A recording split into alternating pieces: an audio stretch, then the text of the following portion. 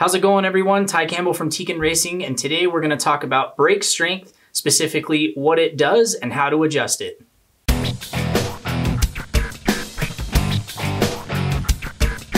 So brake strength, as you probably already guessed, adjusts the amount of trigger brakes available through your ESC, and it changes how much braking force is applied to the motor. So on the RX-8 and the RS series ESCs, you have available 1 through 13 steps on board, and then through the HotWire, you have a 0 to 100% scale. So I normally set my brakes in the radio, but you can do the exact same thing on the ESC. We'll cover that here in a minute. So what should your brakes be set at? There's a lot of variables that come into play, but I'll tell you right now, 100 is almost always going to be too much. I would recommend dropping everything, no matter what the car is or the surface, down to at least 75 or 80% and then get a feel for it.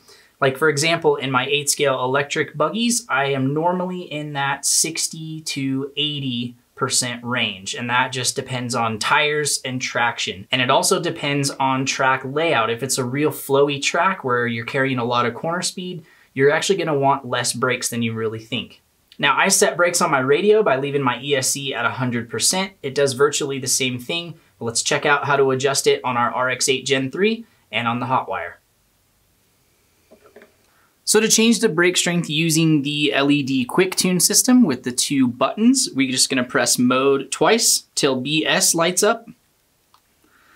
Increment to enter, that shows us what we're set at, and then we can change this in 1 to 13 steps, and each step is about 8%. So you kind of have to play with it and it won't be exact, but if you really want to see what you're set at, you can adjust this and pull it up on your HotWire. So I'm gonna go ahead and set this back to 100% so I can adjust it from my radio.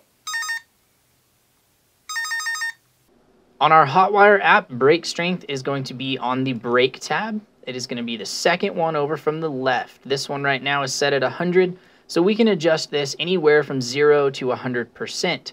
So I like to adjust on my radio, so I'm gonna set this at 100% and then apply the settings.